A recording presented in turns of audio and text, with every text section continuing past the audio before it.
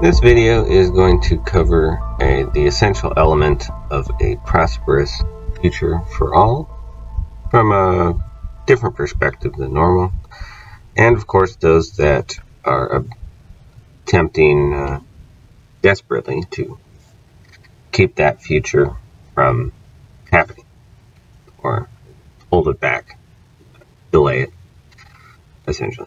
Start with, according to Ballotpedia, off Google, state capitals are home to the offices and meeting places of state governments. The word capital is derived from the Latin caput, meaning head. In the United States, the related term capitol refers to the building where government business is chiefly conducted. All current state capitals are established by 1910. Now, the veracity or the truth behind that paragraph is suspect. However, it would be nice to note that kaput is also a word for when something is broken, as in the vacuum cleaner is kaput. And that is, I believe, a word that comes from Dutch as far as the breaking thing. But here, of course, it's talking about how state governments are a proverbial head. But what exactly are they ahead of? Now, capitalization, according to Wikipedia, American English, or capitalization, British English, is writing a word with its first letter as a capital letter, uppercase letter, and the remaining letters in lowercase in writing systems with case distinction. That might be considered the, perhaps, head of the word. One has to wonder. Then we have capo de capi. According to Wikipedia, boss of the bosses, or capo di tutti I capi, or godfather, padrino, are terms used mainly by the media, public fiction writers, and law enforcement community to indicate a supremely powerful crime boss in the Sicilian or American mafia, who holds great influence over the whole organization. The term was introduced to the U.S. public by the Kefauver Commission in 1950. And again, that's likely not true. Next, we have the Order of Friars Minor, Capuchin, Ordo Fratum Minorum Capuchinorum, post-nominal abbreviation OFM CAP, is a religious order of the Franciscan Friars within the Catholic Church, one of the three first orders that were formed from the Franciscan Friars Minor Observant, OFM-OBS, now OFM, the other being the conventual, OFM convent, from Wikipedia. And cappuccino, again, Wikipedia. Cappuccini, from German Kapuziner, is an espresso-based coffee drink that is traditionally prepared with steamed milk, including a layer of milk foam, or a head. Variations of the drink involve the use of cream instead of milk, using non-dairy milk substitutes, and flavoring with cinnamon in the United States or cocoa powder in Europe and Australasia. It is typically smaller in volume than that of coffee latte, and topped with a thick layer of foam rather than being made with microfoam. Also, cafe latte is just milk and coffee, because latte is milk in Italian. The name comes from the Capuchin Friars. Well, I would say more than likely it comes from the use of the word capo as being head, which is where the Capuchins get their name from. But anyway, referring to the color of their habits, and in this context, referring to the color of the beverage when milk is added in small portions to dark brewed coffee, today mostly espresso. Physical appearance of modern cappuccino with espresso, crema, and steamed milk is the result of long evolution of the drink. According to a popular but unverified legend, cappuccino was named after the Italian Capuchin friar Marco da Viano, who contributed to the victory of the Battle of Vienna. And of course, all of that essentially dying, like all the other things. But it does at least give a brief explanation of what a cappuccino is. So now, when we look up capucha, we find out that it's a type of head covering for the head that covers up the major part of the head and the neck, and sometimes the face. So that is essentially a hood. Capucha is the Spanish word for hood, and equally Italian, as well as Portuguese. Now, of course, in English, we refer to a hat with a forward brim, a ball cap, or just a cap. And this gives you a better understanding of what exactly is capitalism, being the state capitals, and the cap as being a head of an organization. Capitalism is an economic system based on the private ownership of the means of production and their operation for profit. Well, that's one general aspect of it, but that doesn't really define what capitalism is in the context of what it really is, which is just a hierarchical structure with a head.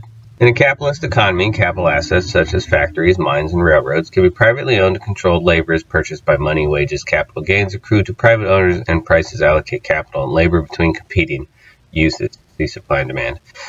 So, of course, naturally, that explanation also does not really explain what capitalism is. It's entirely misleading. The picture over to the right depicts it a lot better, where you have a pyramid that forms up to a point, or the head. So capitalism is, essentially speaking, the head. Now, today, what we have are heads of state that are not domestic, they're foreign. But either way, the idea of a single head running a large body, that is the structure of today. That's capitalism. It doesn't have to do with supply and demand. Supply and demand are, of course, have an effect on the idea of a capitalist structure or head structure. But this word, for easier explanation, would be better called headism rather than capitalism, because the capital use word from the word of head is not translated. If you were to translate it, it would essentially come out as headism. So, in this context, with headism, we have the barter network is a commercial trading network of companies in the United States founded in 2006 by Bergenski Enterprises Incorporated, of which G. Jason Bergenski, president and CEO, owns 100% of the corporation's shares. The barter network has grown to over 700 companies. These companies trade among each other using a medium of exchange called a trade dollar. So while this organization itself is not a head, it could be viewed as a head of the other companies, considering it's controlling them, and then its head is the head of the whole sort of expansive entity. However, in current situations, this entity would probably be considered the head because, in general, there's no or little or no recognition to the individual. It's all about the juridical entity and its own character, etc.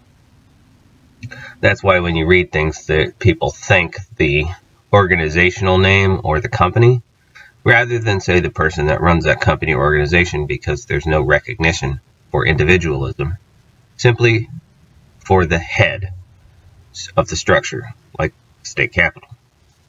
Operation: upon joining the TBN network, members agree to accept TBN trade dollars instead of USD legal tender when they sell to another TNBN member. So we know who wrote this because they list USD legal tender. Trade dollars are electronically, via telephone or internet, transferred by the seller from the buyer's trade dollar account. TBN members also agree to sell their goods and services on par with their cash everyday selling price. So this incorrectly named entity called the barter network does not actually engage in barter. In trade, is according to Wikipedia again, because there's really not everything that you find on search results are all going to be regurgitating the same repeated paragraphs and the same things that you would find on Wikipedia, so there's really no point in doing any in-depth searches because it'll take forever to find something that says something different.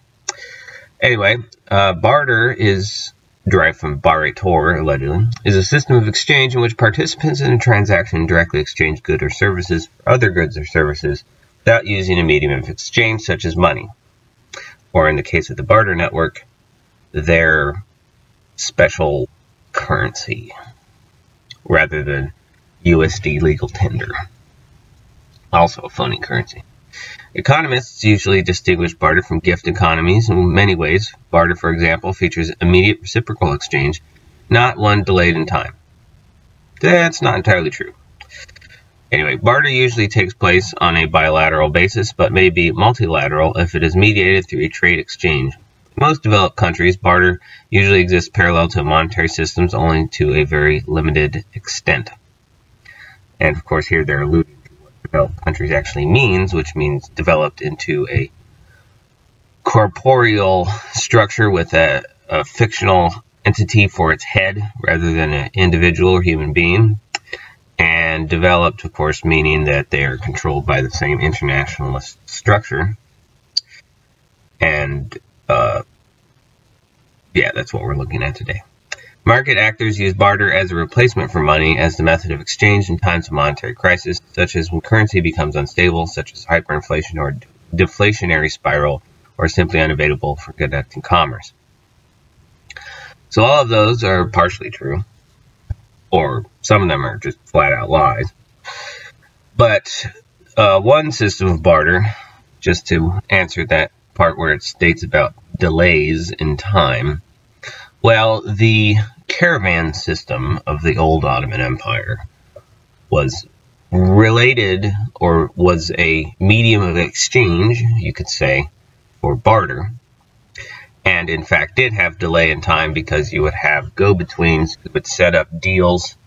And so when that stuff was being moved on the caravan line, it has essentially already been traded for something else, or was going there to be directly traded for something else when it arrived. And therefore, there would be a delay in time for the trade to actually happen.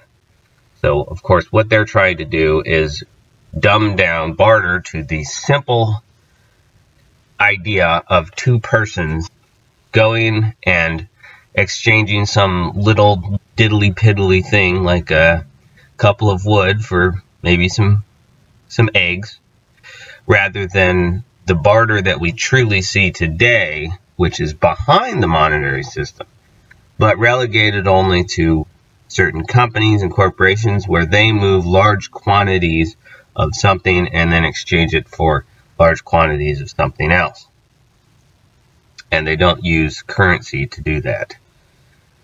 But for the purposes of this video, we can see that the barter network is incorrectly named on purpose.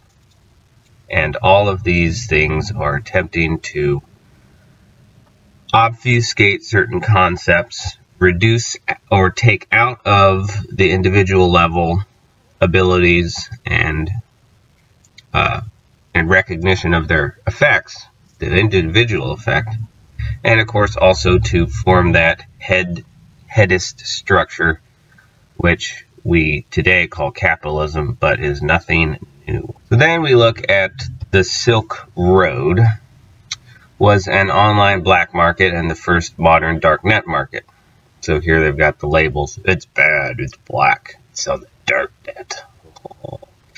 It was launched in 2011 by its American founder, Ross Ulbricht, and that's not true, under the pseudonym Dread Pirate Roberts. Of course, they're not going to list the fact that Dread Pirate Roberts is, in fiction, more than one person, with the title being passed on, coming from Princess Bride. And the majority of people believe or / know that the Dread Pirate Roberts was not one person and was never actually apprehended. Ross Ulbricht, of course, is a legal fiction designed to make it look like the phony heads of state were able to apprehend and take down the website, which they weren't because many others popped up. Either way, as part of the dark web, Silk Road operated as a hidden service in the Tor network, allowing users to buy and sell products and services between each other anonymously. Not exactly barter.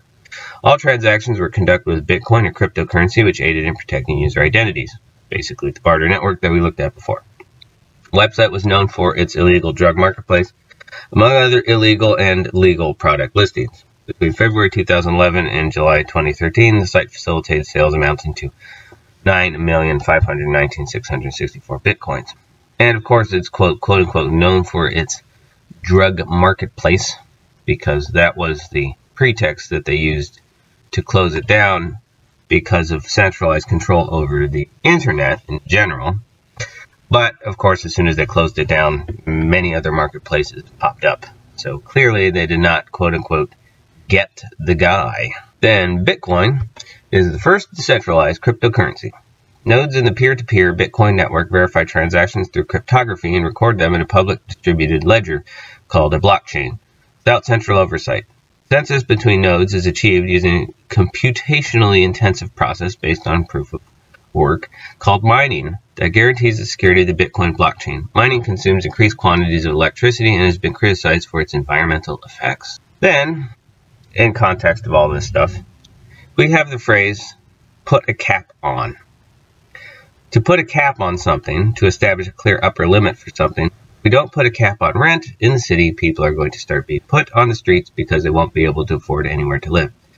And of course that's by design, because then they want them to be put into low-income housing, with specifically firearms prohibition and other things put into the contract that are criminal. However, the idea of putting a cap on something is exactly what capitalism is all about, putting on a head.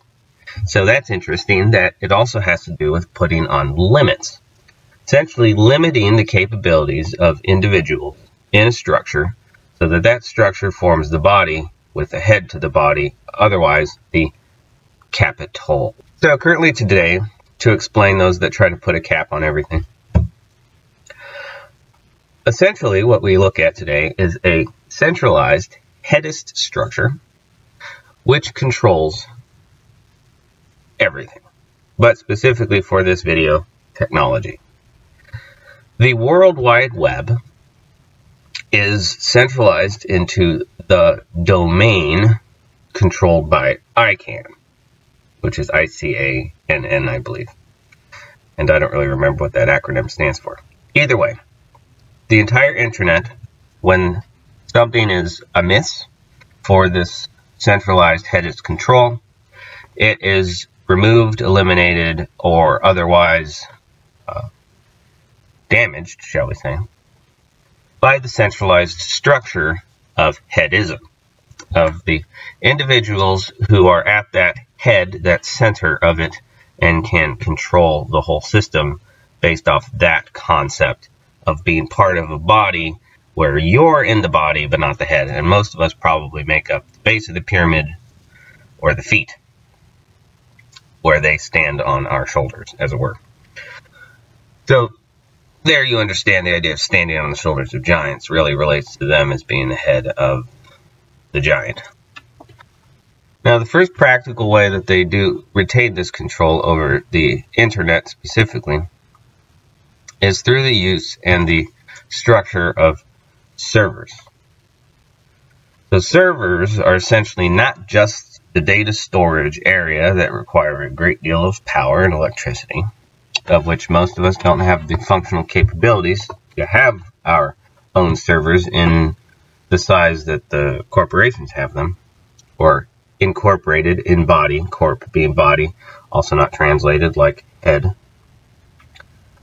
being capo.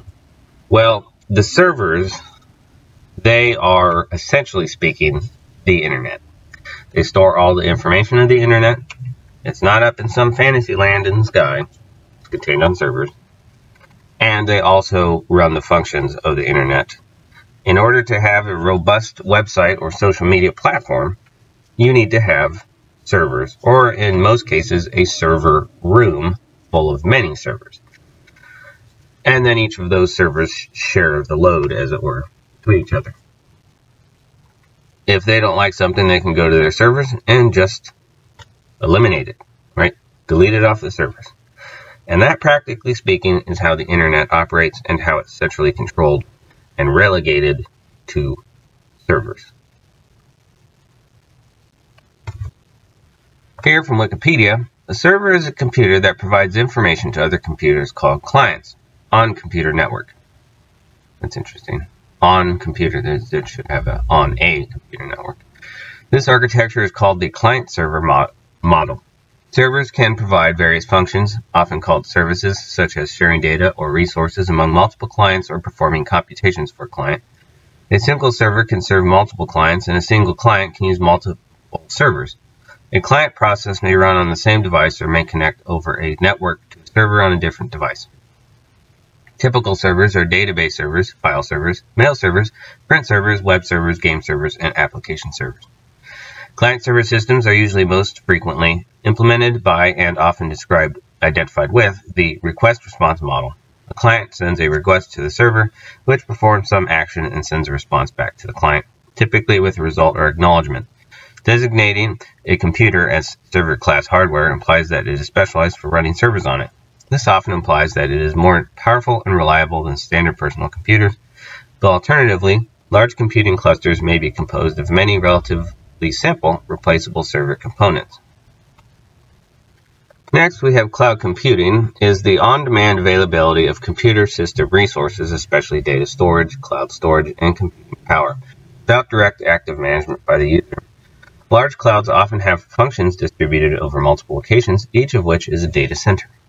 Cloud computing relies on sharing of resources to achieve coherence and typically uses a pay-as-you-go model, which can help in reducing capital expenses, but may also lead to unexpected operating expenses for users. Of course, capital expenses can also be called overhead, right? Overhead. Capo head.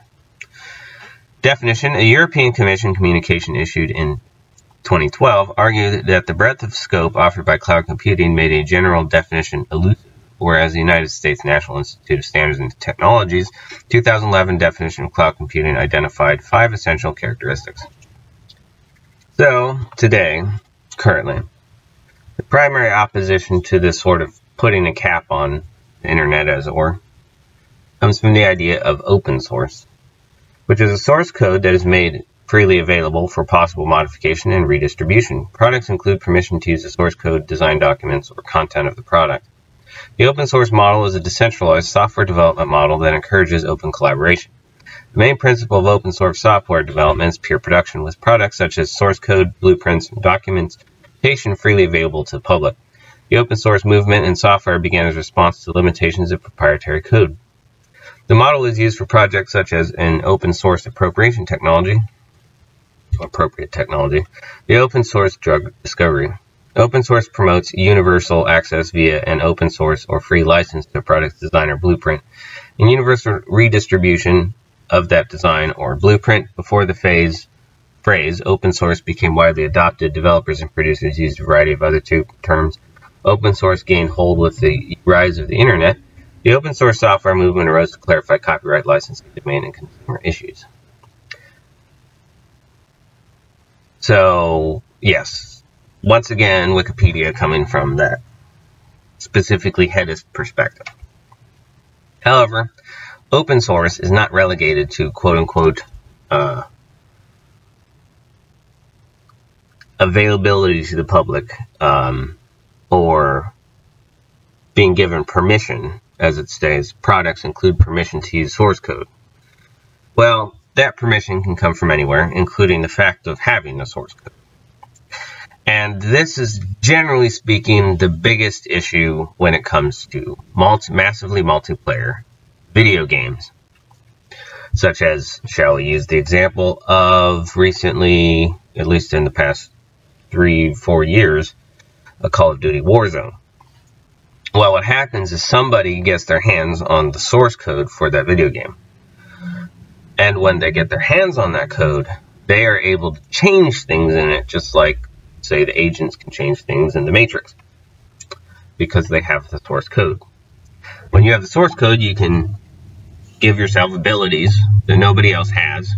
All the people who have followed the corporation's structure and who have obeyed that company's control, that corporation or body. And then when the people get the source code, who can change it, they break the game. And that's a huge problem for corporations, because their revenue is damaged when people stop playing the game, because the game has, which could also, many of them could be robots too, or computer programs that go in with the source code additions and start ruining the game for all of the real players that are going in there. Which the same thing can be done, of course, with the Matrix movie. Anyway, when that happens, the companies and corporations usually change their source code in an attempt to shut down that type of thing. It pretty much never works. Which tells you exactly what is the drawback of that headed system. When they put a cap on something, they are also putting a cap on their ability to combat unknown variables or things that arise which are beyond their capabilities, and therefore that leaves it up to who could possibly deal with that. Only the counterbalance of those people who are invested in whatever it is without monetary motive, only they can counterbalance it. Unfortunately, with video games today, you don't generally have that counterbalance, which is the idea behind Bitcoin mining, where there's an incentive for those that will go in and fix problems on the network. So also in relation to this open source concept, we have Tor, the free overlay network for enabling anonymous communication. Yes, that explains it all, right? These Wikipedia articles are something else, aren't they? Built on free and open source software and more than 7,000 volunteer-operated relays worldwide, users can have their internet traffic routed via a random path through the network. Using Tor makes it more difficult to trace users' internet activity by preventing any single point on the internet other than the user's device from being able to view both where traffic originated from and where it is ultimately going at the same time. This conceals the user's location and usage from anyone performing network surveillance or traffic analysis from any such point, protecting the user's freedom and ability to communicate confidentially. And, of course, as usual, Wikipedia is using a whole bunch of words, but not really describing what they're talking about. And I say Wikipedia because if you scroll down, you're probably going to find out that it was edited by some IP address or some alias, and you don't really know who did it because it could have been a computer program that did it. Or it could have been, more than likely, what I believe is the work of extorted free labor from the school system, specifically the universities, when all that information is copied and pasted into textbooks, which the professor then puts their name on, and that's where Wikipedia articles are derived from. Phony textbooks from extorted free labor. However, the Tor idea, or the onion router, which is hilarious that it doesn't say that Tor stands for the onion router. You think that would be something important. It comes down to the idea that a person will, from their computer, when they send a package, they will encode it in layers. Now, this first person that it goes to will have one key, and then they will decode that one layer. Third person that it goes to will have one key, and they'll decode the second layer.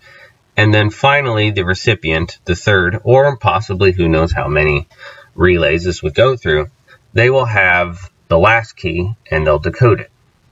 Then they'll get the first message. Then when they send it back, the same thing happens again.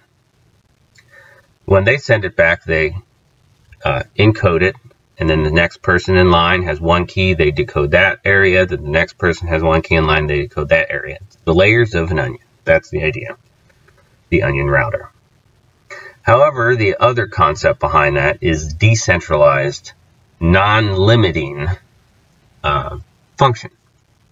However, this idea of the internet traffic relay does not fix the centralized control of servers with websites, and it does not fix the centralized control, the cap, as it were, of ICANN, which of course has to do with websites and internet domains and things like that.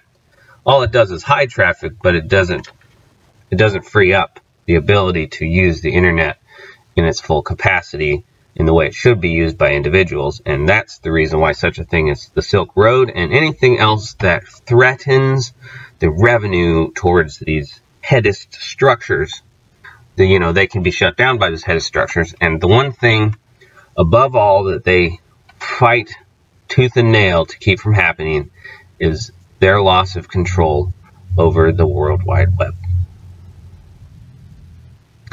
So imagine, if you will, a future in which every cell phone is a server. Of course, when you make a claim like that, anybody who knows what a server is, usually, will laugh at you and say that's ridiculous. Of course, they would have laughed at people and said it was ridiculous when they said that a computer was going to be the size of a desktop, when the original computer was the size of, say, 2 rooms and didn't have that much computational ability. Also, if we imagine that cell phones in the past were large blocks that you would have to hold up to your ear and would almost be the size of your head. Now they have been reduced down and you can have a cell phone that is the size of a computer chip. That's a little bit difficult to use, but it's possible. Also, considering flash drives originally had very little capacity, but now we have terabyte flash drives. Not so hard to fathom that in the future we are going to have servers the size of a cell phone. Now, the implications for servers being the size of a cell phone is pretty substantial, because it will reduce down to the individual level all the controls that corporations and the head structure has. Their ability to eliminate people based off of internet domains and revoke their license or their lease of a website. When you have a server in your hand, you can orchestrate and build your own website. And when everybody is carrying a server, the shared computational power is beyond fathoming, as are all of the capabilities that can be reduced down to not only the individual level, but the open source idea of collaborative effort across the spectrum with no single control structure which can put a limit on the capabilities of the internet and the human populace worldwide.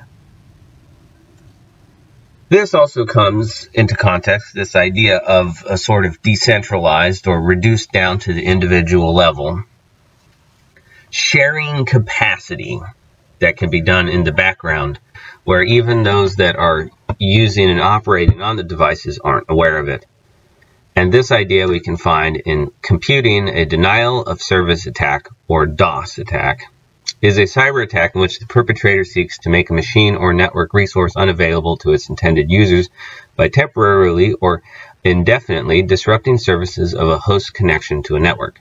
Denial of service is typically accomplished by flooding the targeted machine or resource with superfluous requests in an attempt to overload systems and prevent some or all legitimate requests from being fulfilled. The range of attacks varies widely, spanning from inundating a server with millions of requests to slow its performance, overwhelming a server with a substantial amount of invalid data to submitting requests with an illegitimate IP address. That's a lot of terms that explain very little and also do not accurately explain to somebody what they're really talking about. It is tedious, just like everything else is nowadays, because of that headless control over the internet. Essentially what they're saying, or what they're trying not to say, in a simple, easy way, is that a denial of service attack is a single individual entity from their system, the corporation, right, their corporate system, attacking another network, with the resources that they have. And we're going to find out that they don't accurately grasp what a DDoS attack is. In a distributed denial of service attack, DDoS attack, the incoming traffic flooding the victim originates from many different sources. More sophisticated strategies are required to mitigate this type of attack. Simply attempting to block a single source is insufficient, as there are multiple sources. A DOS or DDoS attack is analogous to a group of people crowding the entry door of a shop, making it hard for legitimate customers to enter, thus disrupting trade and losing the business money. Criminal perpetration of DOS attacks have often targeted sites or services hosted on high-profile web servers, such as banks or credit card payment gateways. Revenge and blackmail, as well as hacktivism, can motivate these attacks. So clearly, one of the things that they hate above all else is the capabilities of a decentralized structure. They cannot compete with it. They inherently, as headist structures, have a limit on their own capabilities. And all of these things are written from that type of perspective. So the things that it's not going to tell you is that a DDoS attack usually is described as coming from a single network. All of those, say, computers on a university network, for instance, can all be hijacked or piggybacked upon by an original source starting the attack. However, what they never will ever say is that imagine a singular network, single corporate network, all the computers on the network, all the people working there on all their servers. That can easily be shut down, especially if that network is connected to other corporations and other systems. But as the structure works, if you attack the head, the body falls, cutting the head off the proverbial head off the snake. And if you have a group of people on various diversified and different networks across the planet who all at the same time perform a DDoS attack, there is no entity on the planet that can resist such a thing except for another decentralized, coordinated effort of people across multiple networks. That's the only one that can do it. There is no corporation headed structure today that could possibly resist an attack like that, and that's why they are so afraid of it. However, if you're part of a decentralized unit or group of various people that understand cyber warfare, as it were, well, then they wouldn't be afraid of that attack, because that attack will do absolutely nothing to them. Because you have multiple networks and multiple individuals across that network, and all of them can limit the effective power of this type of attack. This type of attack is only a fear for headed structures, corporations, essentially. So, like I said before, if we have servers reduced down to the hands, the idea of the DDoS attack is just one drop in the bucket of the capabilities that will expand out to all the individuals, regardless of their tech savviness or not. Because if you have a server in your hand, then you can build your own website store without having to pay rent for it, without having to ask permission from some sort of domain service provider. You can just take a pre-written program, you can build it all, and it would be self-contained on that device. Now, if you wanted to have a more robust system rather than something completely simple like that, where generally speaking today, the only people that can do this are the ones that are able to use Linux and have their own home server, well, you would be able to have that store that you're building for your own purposes. You could have the computing power shared with other servers across the entire spectrum of the globe, which would dramatically increase the capabilities for a single individual to do all of the things, if not more, that a giant corporation can do today. And the next thing that would be an implication for this idea of having a server in your hand is the fact that you could organize and design your own social media platform, which would mean we wouldn't have just Facebook and YouTube and Instagram, but we would have a limitless, right, taking the cap off, taking off the head, removing the head from the snake, we would have a limitless number of social media networks across the entire planet. That is hard to fathom today. Essentially, when you have the server reduced down to the control of the individual, it destroys the capabilities to put a limit on the internet by corporations. It is possibly one of their most feared futures because it will mean they cease to exist and they will become completely and absolutely irrelevant. And that includes all headed corporations. Your state, local governments, which are corporations, your so-called law enforcement, which are corporations, your city councils, which are corporations, and of course the big ones that everybody would look at, which would be like Google and, banks. And, well, essentially all of them, right? None of them would be able to compete with a world in which every person's carrying around a server in their hand. It would be impossible for them to compete with that. Also, if people had a server in their hand, then they could set up their own trade networks, localized to their server. And if they wanted to have a more robust and expansive network, they could share computing power across all of the servers that everybody else is carrying in their hand. Thus, the computing power would be exponentially increased, and all kinds of unimaginable trade structures could be formed across that type of expansive, open source, and decentralized network. In addition to the ability to trade, all kinds of shipping capabilities, the ability to transport things, would be taken out of the hands of the corrupt headed structures of today, where you have individuals who, for their own benefit, oppress and reap the rewards of everyone else's work. Well, that would be reduced down to the individual level as well, and they wouldn't be able to compete with that. And thus, anybody around the planet would be able to set up their own transportation system and mechanism. They would not have to depend on postal carriers. They would not have to pay for overnight shipping. They would be able to figure out how to do those things themselves using other people in relation to the network. And essentially, it would be an expansive idea of getting your friend to take something across on a flight, shall you say, that where they're going somewhere. So like if they're going to the other side of the country, then you send a little package with them and say, hey, can you take this with you when you go on your flight? It would be like that, but far more expansive and certainly beyond current fathoming as far as comprehension of modern perspective. So we imagine this server is the size of a cell phone.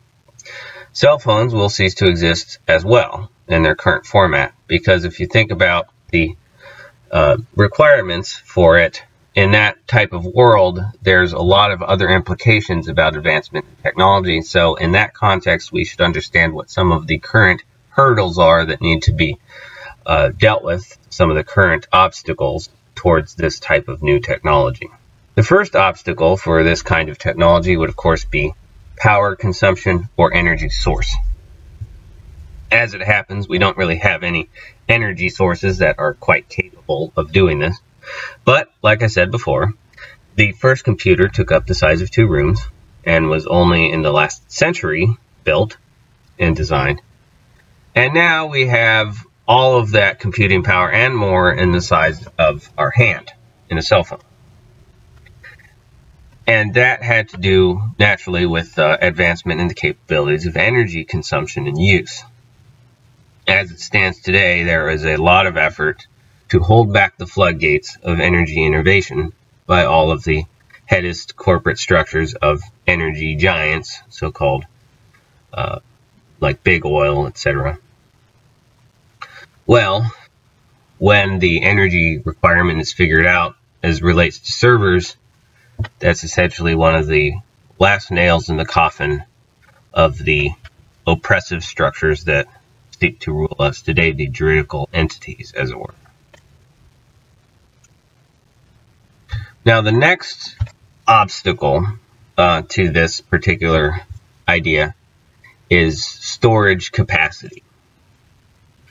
Currently, the servers have to be pretty large, and you have server rooms in every corporation or every building, essentially. Some corporations have multiple server rooms, and each of those servers has a particular capacity. But as we see with flash drives getting down to a terabyte level, it should not be too long before those flash drives are essentially themselves servers. And once you have a server on a flash drive, it's not a long leap until that server is contained in cell phone as well, which of course then would cease to be cell phones and they would become something else entirely. Now, this is the same idea as, say, the roots to a tree. The more roots that a tree has and the farther reach that they go, the stronger, larger, and more embedded that tree is, the harder it is to uproot. Of course, you do also have root kernels and the root code or the root command platform thing for communicating with your computer, right? Sending it commands and whatnot. What is called the root. But this would be a more accurate idea of what a root of a tree, the tree of the internet, if you want to call it that, would be the decentralized control of servers in which the roots of the system are contained on every device that everyone's using. Obviously, across the planet, if everyone all suddenly stopped using the Onion router or Tor network, that would cease to exist as a functional network because it depends on many users on it. And it's the same thing with this idea of servers. Currently, right now, because the head of structure is in control of the server system, if the users stop participating, the entity, like say Facebook, right? If everyone stopped using Facebook, Facebook isn't going to go away because it's locally contained on the servers of the corporations that run it, the shared computing power of different server rooms. In this idea, if every single individual across the planet stopped using technology, then yes, that would essentially remove it. Of course, it's more likely that the corporations will stop using and running their servers because of energy capacity and rundown, and they also don't have people to operate them on anymore. They lost technicians and labor, etc. So they just the life gets sucked out of them, and so they die. That's more likely than everyone across the planet stop using their cell phones and computers, etc. So another concept that could be applicable to this is the handshake of a cell phone, in which a handoff is done between cell towers. Well, in this context, you would have a handshake and a handoff done between people's cell phones. If every time you pass someone in the street, or while you're driving, every time you pass somebody else, you could have multiple simultaneous handshakes going on. And when you have the idea of a server that's reduced down to that level, the computing power and capabilities and speed in which those handshakes can be done will be, there will be essentially no lag in connectivity, because the handshake is not being done anymore via monolithic structures high up in the sky or centralized control. It will just simply be an interconnectivity. It could almost be seen as its own living organism, fueled and functioned by the collective of humans across the entire globe. Essentially speaking, this concept of the server reduced down to the hands of everyone, every individual level, will mean that we will essentially form an entire new type of communicative web or field, a whole new sort of relative field, versus not just the idea of a communication field of energy, of frequency field. This would be something else entirely. And not only would it expand onto other fields, this would be the type of world in which the collaborative, generative areas and capabilities of innovation and expansive understanding will lead to the ability to create such things as intergalactic spaceflight. Because if everybody is without limit, is communicating and collaborating with everyone else, then all of those people who have these masterful capabilities, they'll come together and figure things out, which will then lead to better understandings of different concepts and, of course, construction of different and more advanced objects.